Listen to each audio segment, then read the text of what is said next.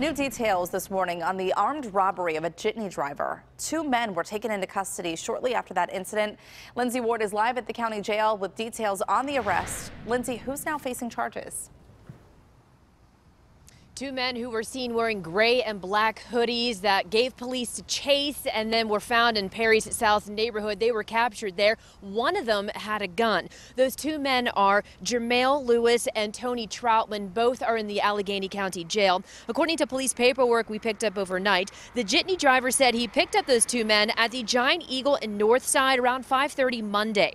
The driver said Troutman sat in the passenger seat while Lewis sat in the back. The trip cost the two men $6. But when the driver was given a $10 bill, those two men told police to put the man's hands up and give me all you have. Now, the driver then told police the two men went through his pockets and took about $100 and took off. With the jitney driver's help, though, police were able to find the men and arrest them. Now, they also say Troutman had a gun that was used in this. It was stolen from Indiana County. Both men are facing robbery charges. Reporting outside the Allegheny County Jail, Lindsay Ward, KDKA News.